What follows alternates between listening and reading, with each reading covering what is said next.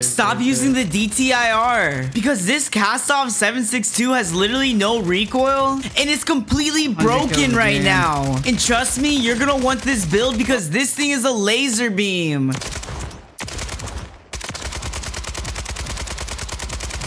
Start out by adding the Jack Requiem conversion kit in the Jack glassless optic. This will increase our recoil control and accuracy so we can hit our shots at any range.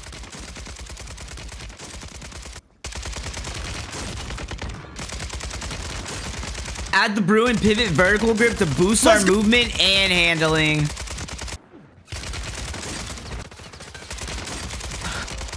And finally, add the quartermaster suppressor to completely take away our recoil. This will give us the perfect balance of recoil control, movement speed, and damage to take over Warzone. If you have a better build, let me know in the comments. As always, thanks for watching and like and follow for more pro tips.